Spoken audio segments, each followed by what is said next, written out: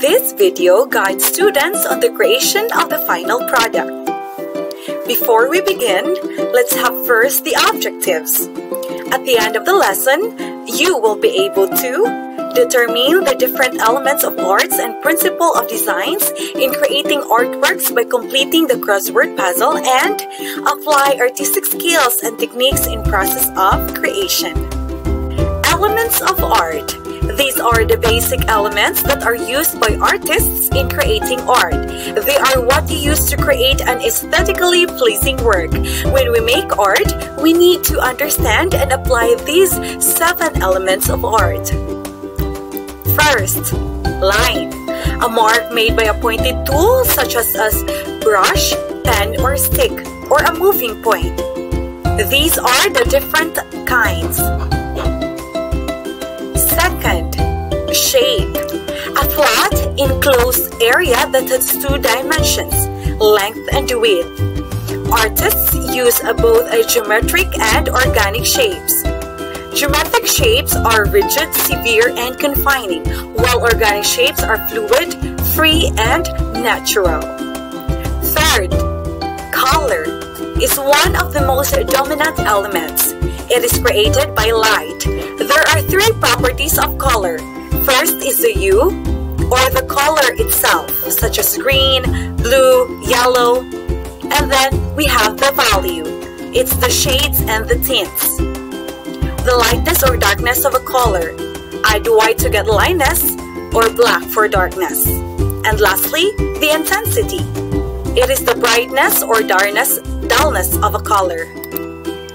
Fourth is a value, degrees of light or darkness. The difference between values is called value contrast.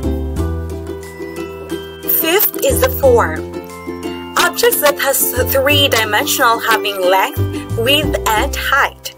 They can be viewed from many sides. Forms take up space and a volume. Sixth is a texture. Describes the feel of an actual surface. The surface quality of an object can be real or implied. Seventh and last is the space. It is used to create the illusion of depth. Space can be 2-dimensional, 3-dimensional, negative, and or positive. There are 6 ways to create the illusion of space. Kindly see the illustration below. Principles of design. These are the standards rules to be observed by artists in creating works of art. They are how to create and organize artwork. When elements are utilized with the principles in mind, outstanding artwork is created. First is the balance, a distribution of visual weight on either side of the vertical axis. Symmetrical balance uses the same characteristics. Asymmetrical uses different but equally weighted features. Second is contrast. It is the arrangement of opposite elements, just like light versus dark, rough versus smooth, small versus large, and etc. in a composition so as to create a visual interest. Third is emphasis. It is used to make certain parts of an artwork stand out. It creates the center of interest or focal point. It is the place in which an artist draws your eye to first. Fourth is the movement. It's how the eye moves through the composition, leading the attention of the viewer from one aspect of the work to another. It can create the illusion of action. Pattern. The repetition of specific visual elements such as a unit of shape or form. A method used to organize surfaces in a consistent, irregular manner. Sixth is the rhythm. Regular repetition of or alternation and elements to create a cohesiveness and interest. Seventh and the last is unity.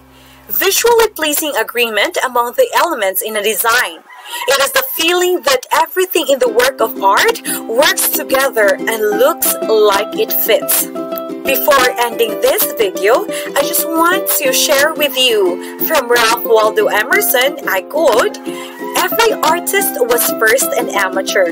So guys, practice makes progress." That's it mga ka-artists. I hope you learned something from me today.